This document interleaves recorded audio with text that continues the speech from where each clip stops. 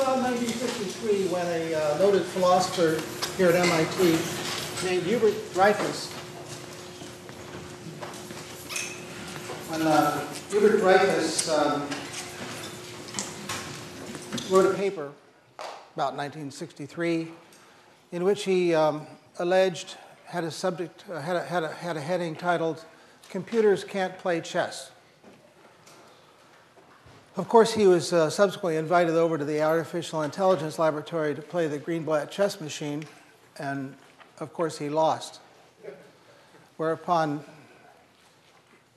Seymour Papert wrote a rebuttal to Dreyfus's famous paper, which had a subject heading, "Dreyfus Can't Play Chess Either." But in a strange sense, Dreyfus might have been right, and would have been right if he were to have said, "Computers can't play chess the way humans play chess yet." In any case, around about 1968, a chess master named David Levy bet noted founder of artificial intelligence, John McCarthy, that no computer would beat the world champion within 10 years. And 5 years later, McCarthy gave up because it had already become clear that no computer would win in a way that McCarthy wanted it to win, that is to say, by playing chess the way humans play chess. But then 20 years after that, in 1997, Deep Blue beat the world champion, and chess suddenly became uninteresting. But we're going to talk about games today because there are elements of gameplay that do model some of the things that go on in our head. And if they don't model things that go on in our head, they do model some kind of intelligence. And if we're to have a general understanding of what intelligence is all about, we have to understand that kind of intelligence too. So we'll start off by talking about various ways that we might design a computer program to play a game like chess. And we'll conclude by talking a little bit about what Deep Blue adds to the mix other than tremendous speed. So that's our agenda. By the end of the hour, you'll understand and be able to write your own Deep Blue if you feel like it. First, we want to talk about how it might be possible for a computer to play chess. And let's talk about several approaches that might be possible. Approach number one is that the machine might make a description of the board, same way a human would. Talk about pawn structure, king safety, whether it's a good time to castle, that sort of thing. So it would be analysis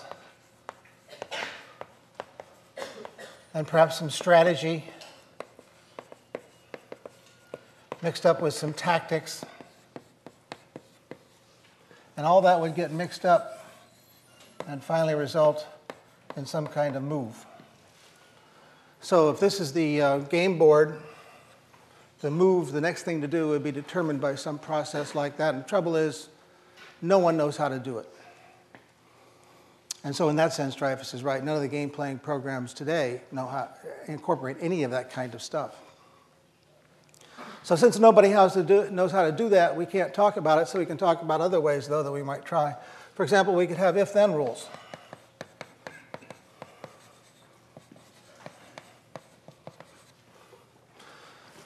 How would that work? That would work this way. You look at the board, represented by this node here, and you say, well, if it's possible to move the queen pawn forward by one, then do that. So it doesn't do any evaluation of the board. It doesn't try anything. It just says, let me look at the board and select a move on that basis. So that would be a way of approaching a game situation like this. Here's the situation. Here are the possible moves, and one is selected on the basis of an if-then rule, like so. And nobody can make a very strong chess player that works like that. Curiously enough, someone has made a pretty good checkers playing program that works like that. Checks to see what moves are available on the board, ranks them, picks the highest one that's available. But in general, that's not a very good approach. It's not very powerful. You couldn't make well, when I say couldn't, it means I can't think of any way that you could make a strong chess playing program that way. So a third way to do this is to look ahead and evaluate. And what that means is you look ahead like so, you see all the possible consequences of moves, and you say, which of these board situations is best for me? So that would be an approach that comes in here like so and says, which one of those three situations is best? And to do that, we have to have some way of evaluating the situation, deciding which of those is best. Now I want to do a little brief aside, because I want to talk about the mechanisms that are popularly used to do that kind of evaluation. In the end, there are lots of features of the chess board. Let's call them F1, F2, and so on. And we might form some function of those features, and that overall is called the static value. So it's static because you're not exploring any consequences of what might happen. You're just looking at the board as it is, checking the king's safety, checking the pawn structure. Each of those produces a number, feeds into this function. Out comes a value, and that is a value of the board seen from your perspective. Now, normally, this function g is reduced to a linear polynomial.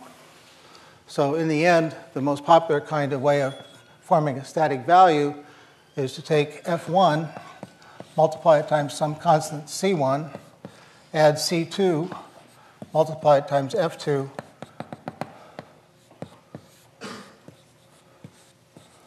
and that is a linear scoring polynomial.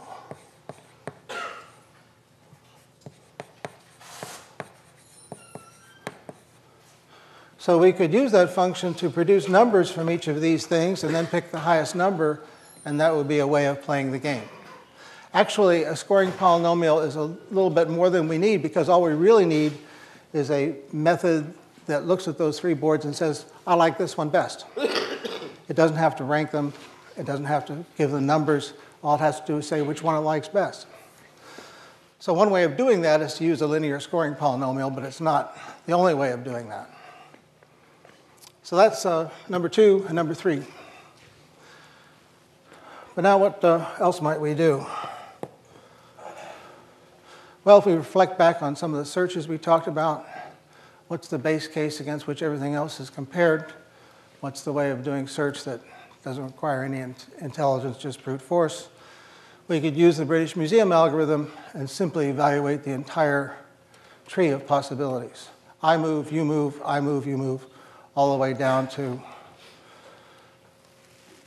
what? Maybe 100, 50 moves. You would do 50 things, I do 50 things. So before we can decide if that's a good idea or not, we probably ought to develop some vocabulary.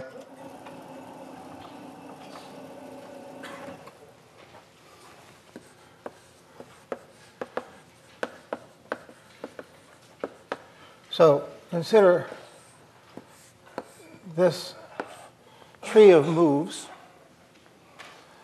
There'll be some number of choices considered at each level, and there'll be some number of levels. So the standard language for this is to call this the branching factor.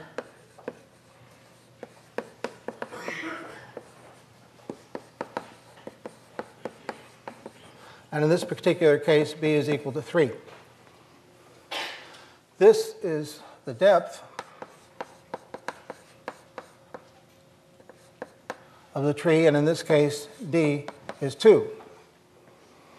So now that produces a certain number of terminal or leaf nodes.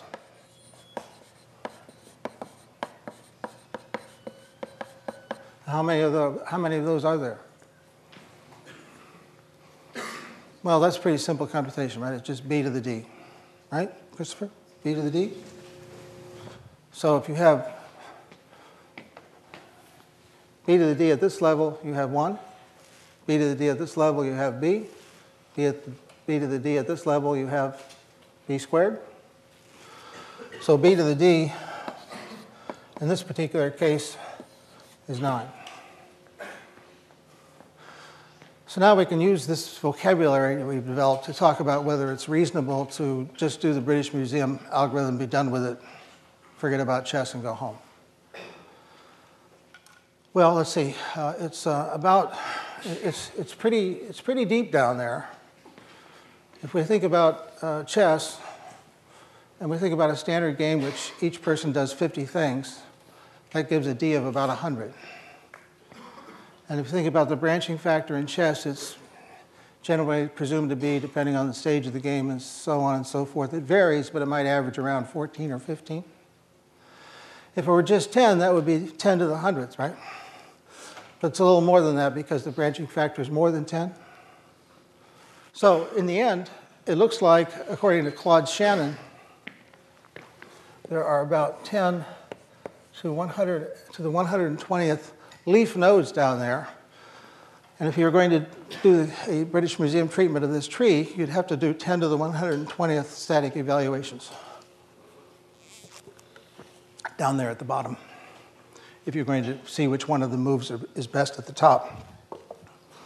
So is that a reasonable number? You know, it didn't used to seem practicable. It used to seem impossible. But now we've got cloud computing and everything, and maybe we could actually do that. Right? What do you think, Manasseh? Can you do that? Get enough computers going in the cloud? You not know?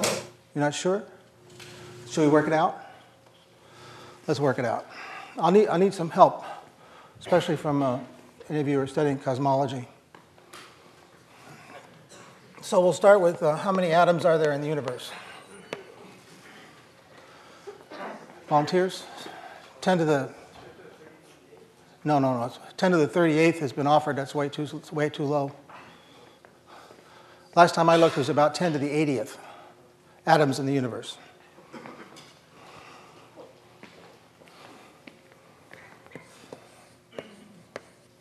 The next thing I'd like to know is how many seconds are there in a year?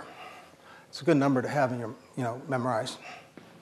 And that number is approximately pi times 10 to the 7th.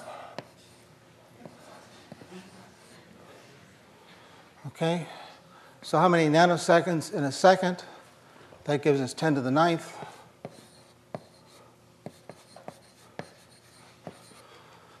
And at last, how many years are there in the history of the universe? What? Huh? She offers something on the order of 10 billion. Okay, maybe 14 billion. But we'll say 10 billion to make our calculation simple. So that's 10 to the 10th years. So if we add all that up, 80, 90 plus 16, that's 10 to the 106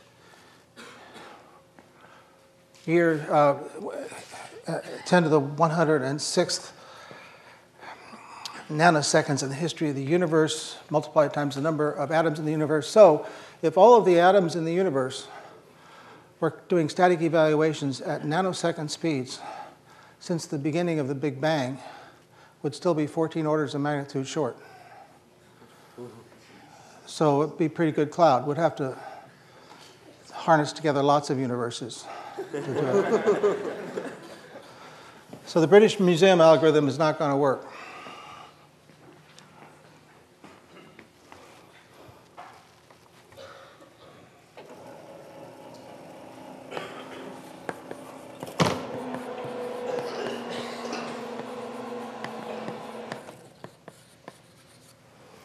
No good.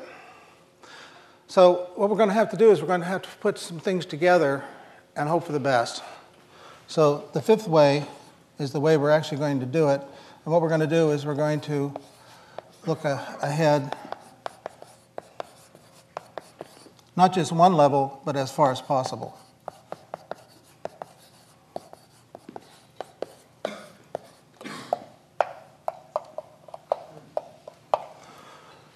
So we consider not only the situation that we've developed here, but we'll try to push that out as far as we can and look at these, look at the static values of the leaf nodes down here and somehow use that as a way of playing the game. So that is number 5, and number 4 is going all the way down there. And this, in the end, is all that we can do. This idea is multiply invented, most notably by Claude Shannon and also by Alan Turing, who I found out from a friend of mine spent a lot of lunchtime conversations. They spent a lot of lunchtime conversations talking with each other about how a computer might play chess against the future when there would be computers. So Donald Mickey and Alan Turing also invented this over lunch while they were taking some time off from cracking the German codes. Well, what is the method? I want to illustrate the method with the simplest possible tree. So we're going to have a branching factor of 2, not 14, and we're going to have a depth of 2, not something highly serious. So here's the game tree, and there are going to be some numbers down here at the bottom. And these are going to be the value of the board from the perspective of the player at the top. And let us say that the player at the top would like to drive the play as much as possible toward the big numbers. So we're going to call that player the maximizing player. He would like to get over here to the 8, because that's the biggest number. There's another player, his opponent, which we'll call the minimizing player, and he's hoping that the play will go down to the board situation that's as small as possible, because his view is the opposite of the maximizing player. All right? Hence the name Minimax. But how does it work? Do you see which way the play is going to go? How would you decide which way the play is going to go? Well, it's not obvious at a glance. Do you see which way it's going to go? It's not obvious at a glance. But if we do more than a glance, if we look at the situation from the perspective of the minimizing player here at the middle level, it's pretty clear that if the minimizing player finds himself in that situation, he's going to choose to go that way. And so the value of this situation from the perspective of the minimizing player is 2. He'd never go over there to the 7. Similarly, if the minimizing player is over here with a choice between going toward a 1 or toward an 8, he'll obviously go toward a 1. And so the value of that board situation from the perspective of the minimizing player is 1. So now we've taken the scores down here at the bottom of the tree and we've backed them up 1 level. And you see how we can just keep doing this? Now the maximizing player can see that if he goes to the left, he gets a score of 2. If he goes to the right, he only gets a score of 1. So he's going to go to the left. And so overall then, the maximizing player is going to have a 2 as the perceived value of that situation there at the top. So that's the Minimax algorithm. It's very simple. You go down to the bottom of the tree, you compute static values, you back them up level by level, and then you decide where to go. And in this particular situation, the maximizer goes to the left and the minimizer goes to the left too, so the play ends up here. Far short of the 8 that the maximizer wanted, and less than the 1 that the minimizer wanted. But this is an adversarial game. You're competing with each other, so you don't expect to get what you want. All right? So maybe we ought to see if we can make that work.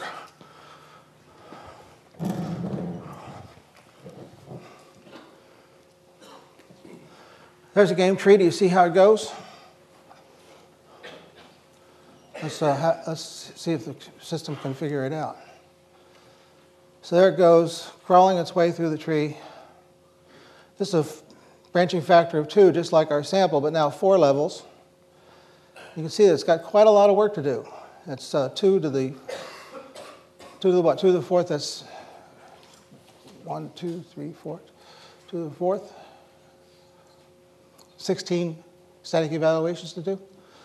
So it found the answer, but it's a lot of work. we could get a new tree and restart it, maybe speed it up. It goes down that way, get a new tree. Those are just random numbers, so each time it's going to find a different path through the tree according to the numbers that it's generated. Now 16 isn't bad, but if you get down there around 10 levels deep and your branching factor is 14, well, we know those numbers get pretty bad because the number of static evaluations due down there at the bottom goes as b to the d. That's exponential. And time has shown that if you get down about 7 or 8 levels, you're a jerk. And if you get down about 15 or 16 levels, you beat the world champion.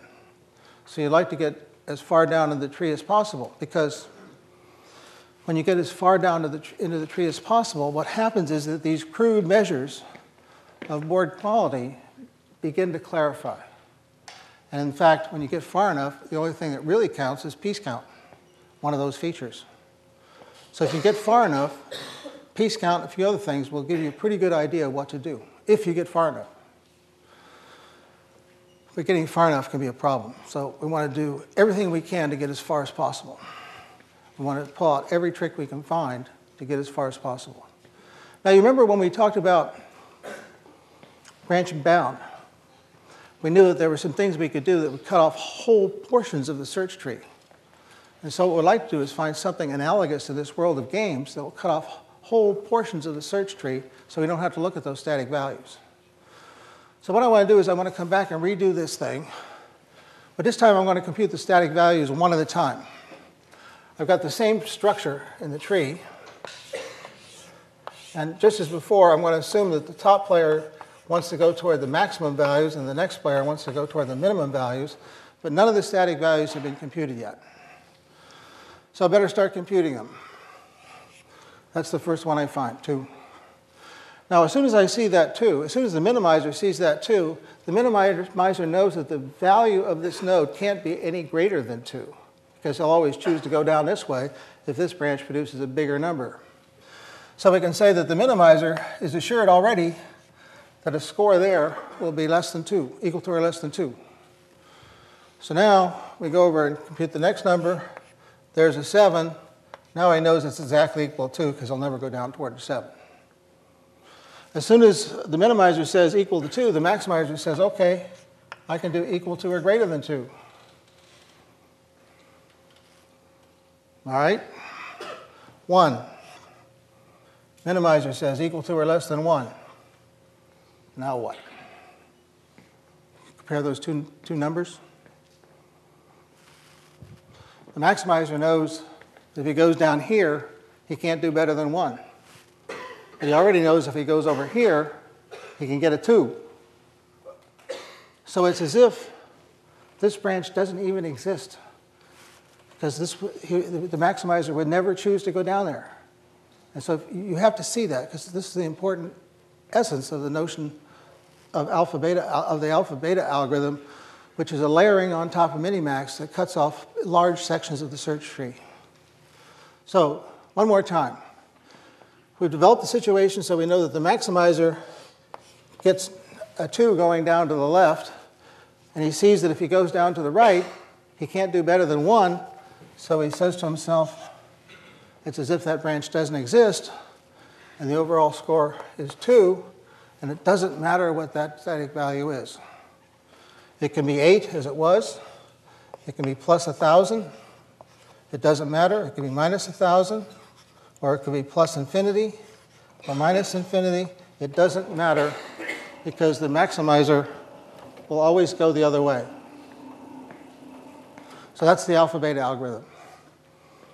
Can you guess why it's called the alpha-beta algorithm? Well, because in the algorithm there are 2 parameters, alpha and beta. So it's important to understand alpha-beta is not an alternative to Minimax. It's Minimax with a flourish. It's something layered on top, like we layered things on top of branch and bound to make it more efficient. We layer stuff on top of Minimax to make it more efficient. And you say to me, well, that's a pretty easy example, and it is, so let's try a little bit more complex one.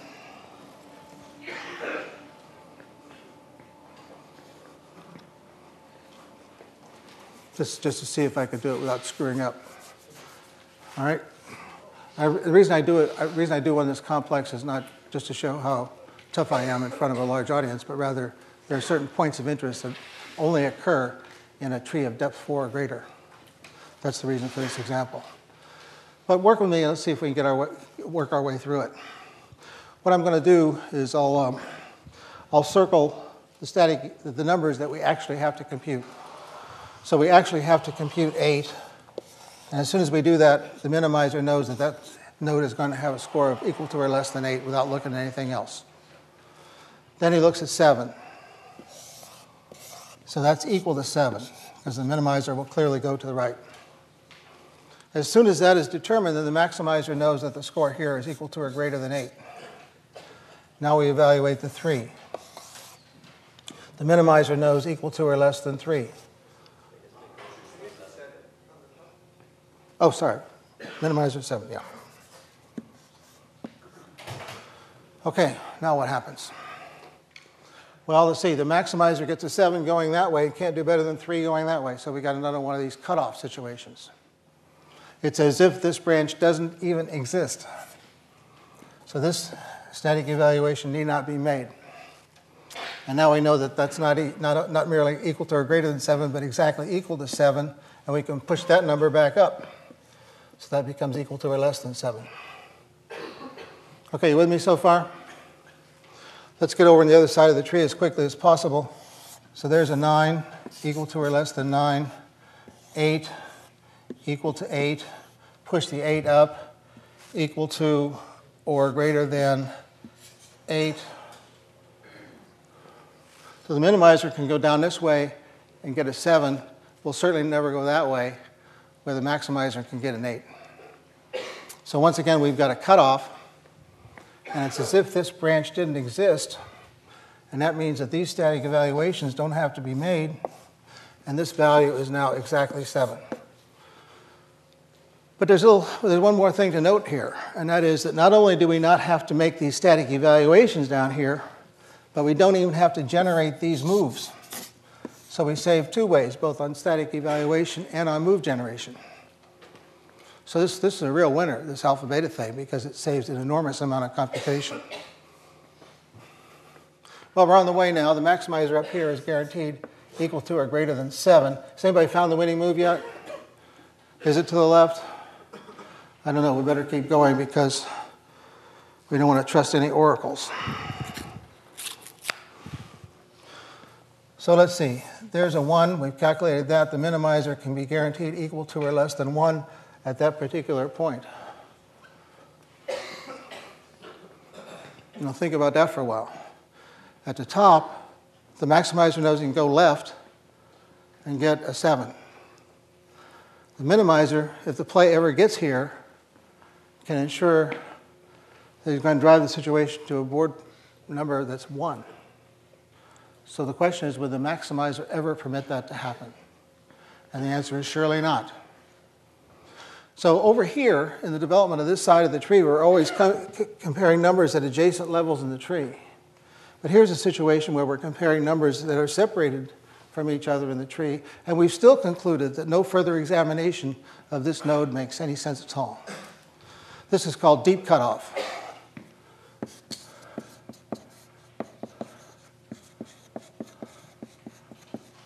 And that means that this whole branch here might as well not exist, and we won't have to compute that static value. All right? So it looks, I mean, you have this stare of disbelief, which is perfectly normal. I have to reconvince myself every time that this actually works. But when you think your way through it, it is clear that these computations that I've X'd out don't have to be made. So let's carry on and see if we can complete this. Equal to or less than 8, equal to 8, equal to 8, because the other branch doesn't even exist, equal to or less than 8. And we compare these two numbers. Do we keep going? Yes, we keep going, because maybe the maximizer can go to the right and actually get to that 8. So we have to go over here and keep working away. There's a 9, equal to or less than 9. Another 9, equal to 9. Push that number up. equal to or greater than 9. Let's see, minimizer gets an 8 going this way. The maximizer is ensured of getting a 9 going that way. So once again, we've got a cutoff situation. It's as if this doesn't exist.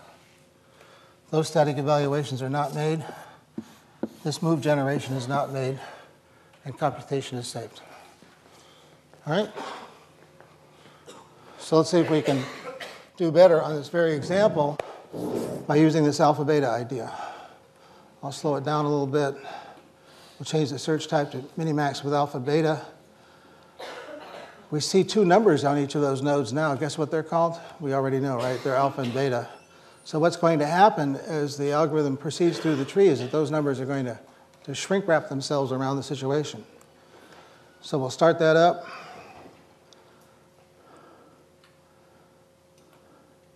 So 2 static evaluations were not made. Let's try a new tree.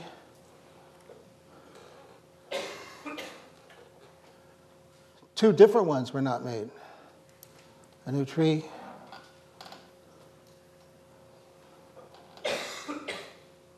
Yet still again, 2 different ones not made. Let's see what happens when we use the classroom example, the one I did up there. Let's make sure that I didn't screw it up. Slow that down to 1.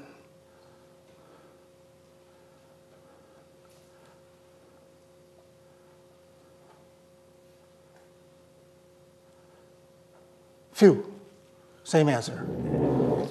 So you probably didn't realize it at the start. Who could?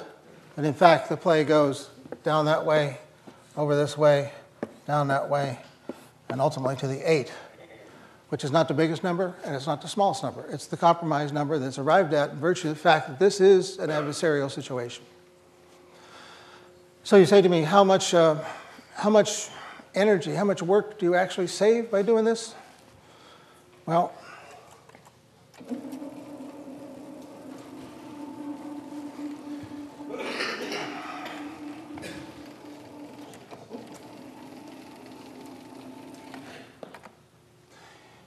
it is the case that in the optimal situation, if everything is ordered right, if God has come down and arranged your tree in just the right way, then the approximate amount of work you need to do, the approximate number of static evaluations performed, is approximately equal to 2 times b to the d over 2. We don't care about this 2. We care a whole lot about that 2. So that's the amount of work that's done. It's b to the d over 2 instead of b to the d. What's that mean? Suppose that without this idea, I can go down 7 levels. How far can I go down with this idea? 14 levels. So it's the difference between a jerk and a world champion. So that, however, is only in the optimal case when God has arranged things just right. But in practical situations, practical game situations, it appears to be the case experimentally that the actual number is close to this approximation for optimal arrangements. So you would never not want to use alpha beta. Saves an amazing amount of time. You can look at it another way. Suppose you go down to the same number of levels. How much less work do you have to do? Well, quite a bit. The square root this month, right? So another way of looking at how it works. So we could go home at this point, except for one problem, and that is that we pretended that the branching factor is always the same. But in fact, the branching factor will vary with the game state and will vary with the game. So you can calculate how much computing you can do in 2 minutes or however much time you have for an average move. And then you can say, how deep can I go? And you won't know for sure because it depends on the game. So in the early days of game-playing programs, the game-playing program left a lot of computation on the table because it would make a decision in 3 seconds, and it might have made a much different move if it used all the computation it had available. Alternatively, it might be grinding away, and after 2 minutes was consumed, it had no move and just did something random. So that's not very good. But that's what early game playing programs did because no one knew how deep they could go.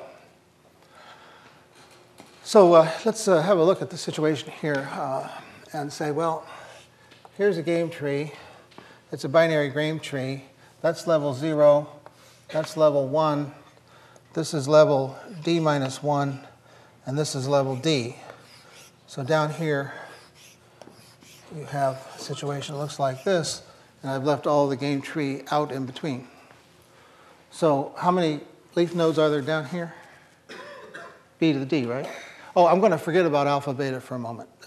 As we did when we looked at some of those optimal searches, we're going to add these things one at a time. So forget about alpha beta. Assume we're just doing straight minimax. In that case, we would have to calculate all these static values down here at the bottom, and there are B to the D of those. How many are there at this next level up? Well, that must be B to the D minus 1. How many fewer nodes are there at the second to the last, the penultimate level, relative to the final level? Well, 1 over B, right? So if I'm concerned about not getting all the way through these calculations at the D level, I can give myself an insurance policy by calculating out what the answer would be if I only went down to the D minus 1th level. All right, see how you get that insurance policy? It only costs me, let's say the branching factor is 10. How much does that insurance policy cost me? 10% of my computation. Because I can do this calculation and have a move in hand here at level D minus 1 for only 1/10 amount of the computation that's required to figure out what I would do if I go all the way down to the Dth level. Okay, is that clear? So this idea is extremely important in its general form, but we haven't quite got there yet, because what if the branching factor turns out to be really big and we can't get through this level either? What should we do to make sure that we still have a good move? Right, we can do it at the B minus 2 level. So that would be up here, and at that level, the amount of computation would be B to the D minus 2. So now we've added 10% plus 10% of that, and our knee jerk is beginning to form, right? What are we going to do in the end to make sure that no matter what, we've got to move? We're going to, what's that, Christopher? Start from the very first level and give ourselves an insurance policy for every level we try to calculate. But that might be real costly. So we better figure out if this is going to be too big of an expense to bear. So let's see, if we do what Christopher suggests, then the amount of computation we need in our insurance policy is going to be equal to 1. We're going to do it up here at this level too, even though we don't need it, just to make everything work out easy. 1 plus B, that's getting our insurance policy down here at this first level. And we're going to add B squared all the way down to B to the D minus 1. So that's how much we're going to spend getting an insurance policy at every level. What's the sum of that? High school algebra, right? Let's just do it for fun. Oh, unfortunate choice of variable names. BS is equal to, well, we're going to multiply all those by B.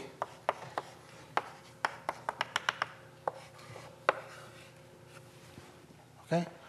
Now we'll subtract the first one from the second one.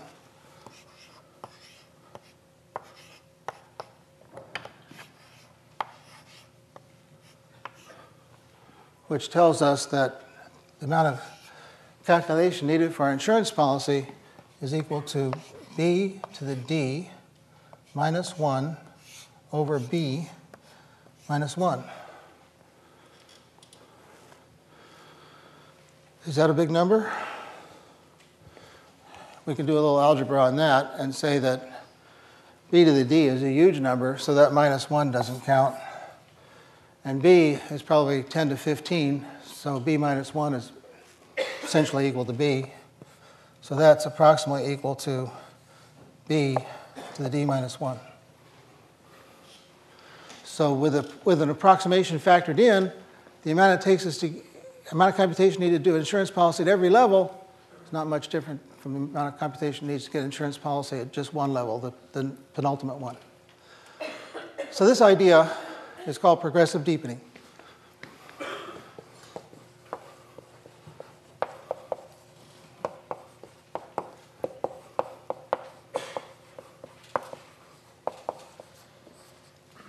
And now we can visit our gold star idea list and see how these things match up with that. First of all, the dead horse principle comes to the fore when we talk about alpha beta, because we note with alpha beta that we can get rid of a whole lot of the tree and not do static evaluation, not even do move generation. That's the dead horse we don't want to beat. There's no point in doing that calculation because it can't figure into the answer. The development of the progressive deepening idea I like to think of as in terms of the martial arts principle. We're using the enemy's characteristics against them. Because of this exponential blow-up, we have exactly the right characteristics to have a move available at every level as an insurance policy against not getting through the next level.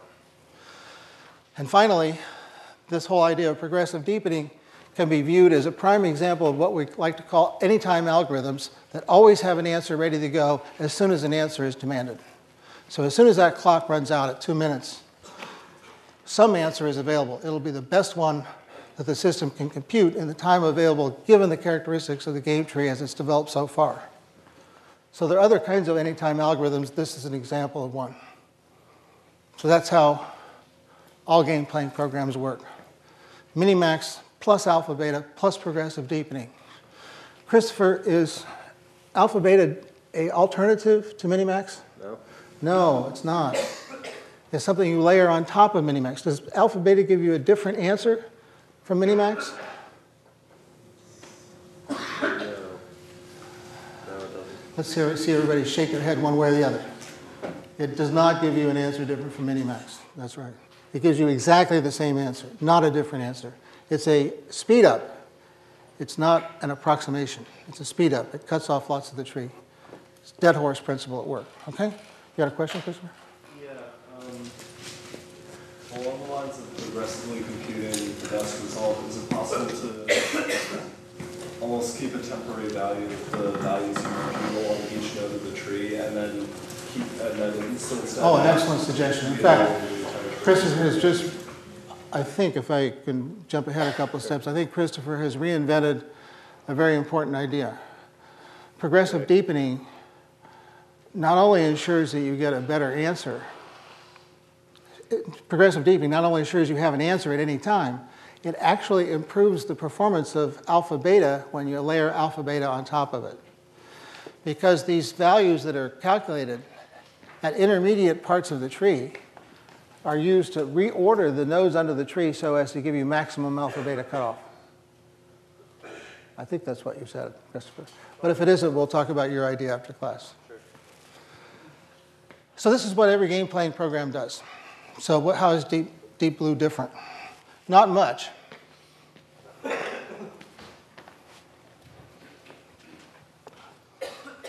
So Deep Blue, as of 1997, did about 200 million static evaluations per second. And it went down, using alpha beta, it went down about 14, 15, 16 levels. So Deep Blue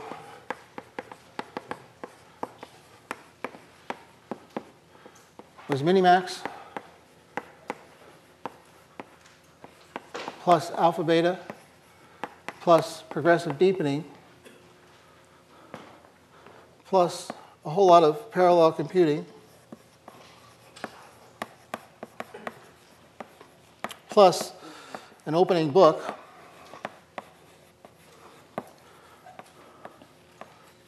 plus special purpose stuff for the end game plus perhaps the most important thing,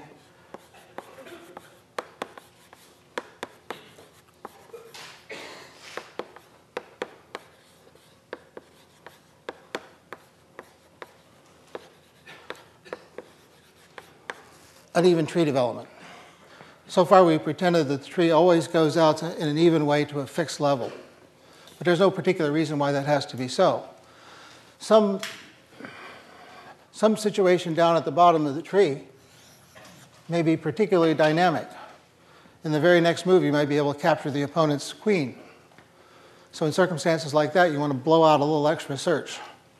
So eventually you get to the idea that there's no particular reason to have the search go down to a fixed level, but instead you can develop the tree in a way that gives you the most confidence that your backed up numbers are correct. And so that's the most important of the extra flourishes added by Deep Blue when it beat Kasparov in 1997. And now we can come back and say, well, you understand Deep Blue, but is this a model of anything that goes on in our own heads? Is this a model of any kind of human intelligence, or is it a different kind of intelligence? And the answer is mixed, right? Because we're often in situations where we are playing a game.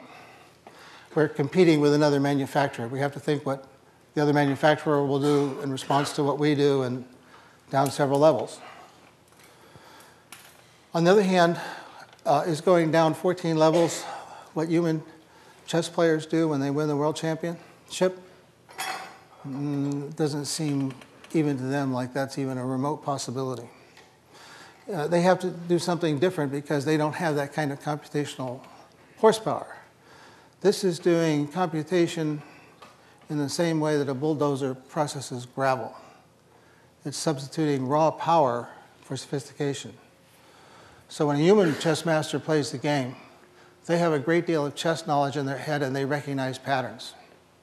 There are famous experiments, by the way, that demonstrate this in the following way. Show a chessboard to a chess master and ask them to memorize it. They're very good at that as long as it's a legitimate chessboard. If the pieces are placed randomly, they're no good at it at all. So it's very clear that they've developed a repertoire of chess knowledge that makes it possible for them to recognize situations and play the game much more like number one up there. So Deep Blue is manifesting some kind of intelligence, but it's not our intelligence, it's bulldozer intelligence. So it's important to understand that kind of intelligence too, but it's not necessarily the same kind of intelligence that we have in our own head. So that concludes what we're going to do today. And as you know, on Wednesday we have a celebration of learning, which is familiar to you if you've taken 309-1. And therefore, I will see you on Wednesday. All of you, I imagine.